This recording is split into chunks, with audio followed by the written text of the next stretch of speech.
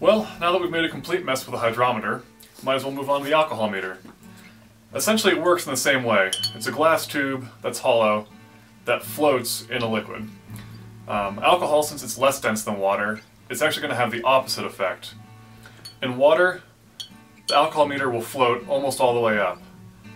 As that water gets a higher alcohol content, since the alcohol is lower in density, the hydrometer will actually start to sink. Again, we'll demonstrate, and hopefully not break the alcoholmeter.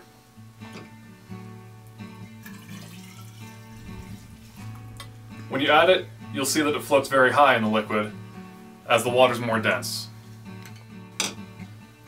Adding some sugar shine, straight off the reflux still, that should have come at about 95% alcohol, you'll see that the hydrometer sinks almost all the way. Next we'll take a look at the distiller's parrot.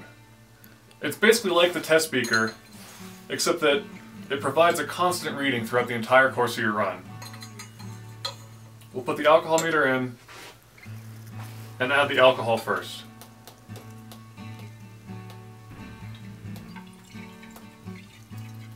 Since the alcohol is lighter than water, you'll see that the alcoholmeter floats at a very low level. As we add water, however, which is more dense, you'll see the alcoholmeter start to pop up higher and higher until we have only water in there and a reading of 0. While it does cost a little bit extra, I do find it one of the most beneficial pieces of equipment that makes my life a hell of a lot easier.